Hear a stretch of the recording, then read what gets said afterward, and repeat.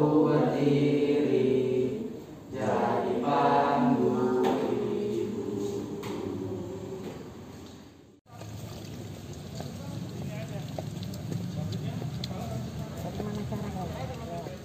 Sesuai dengan protokol kesehatan Pak, tadi disampaikan oleh Pak Wali Kota bahwasanya kita harus menambah kembali wastafel di depan kelas masing-masing. Jadi mungkin tidak satu kelas satu wastafel, tapi kita akan buat untuk 2 kelas 1 wastafel. Insya Allah itu akan kita laksanakan pada hari Senin yang akan datang. Karena pembelajaran tatap muka itu akan dimulai pada tanggal 12 Juni. Kalau dari tenaga pengajar sendiri Bu, sudah semua di ini vaksin? Tenaga pengajar kita 99,2 karena ada 2 tenaga pengajar kita yang tidak ikut vaksin karena itu alasan kesehatan.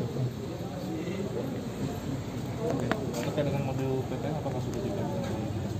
Sudah, checklistnya sudah. Yang pertama harus menjalankan protokol kesehatan, kemudian tatap muka hanya boleh 2 kali dalam 1 minggu. Kemudian dalam 1 hari itu 20 jam, per kelasnya itu 25%. Optimis Bu dengan bulan Juni nanti?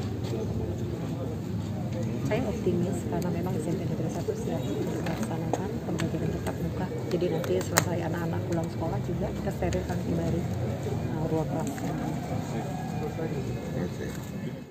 Indonesia.